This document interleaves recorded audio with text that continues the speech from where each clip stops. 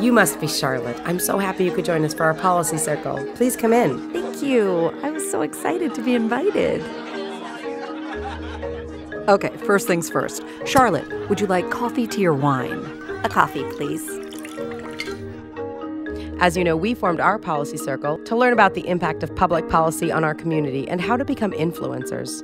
Tonight, we're talking about economic growth, specifically job creation, which creates opportunities for everyone to better their lives.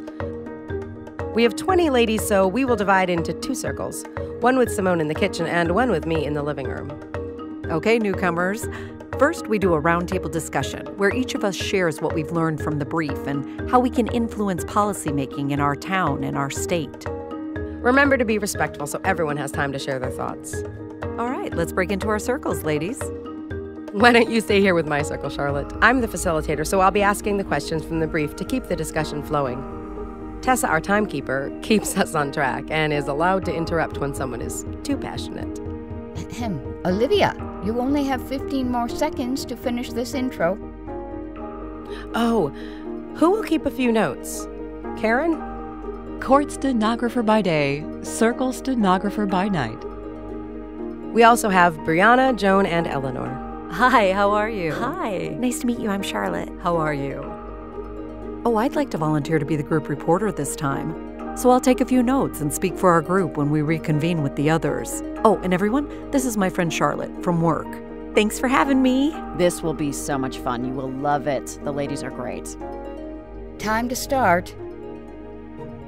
I learned so much from the brief. It really challenged some assumptions I had. Can you believe it? It takes 32 days in the city for a professional like a manicurist or barber to obtain a permit. It should be easy for people to innovate, start a business, and hire people, not harder. Small businesses are the job creators. Is the government really the problem? What about education? Doesn't that affect economic growth? Today, the school where my brother's kids go is a dropout factory, and with no skills, they have no opportunities. Plus, my niece wants to be an engineer, but only 30 in 100 graduates from her high school are— Great point, Brianna.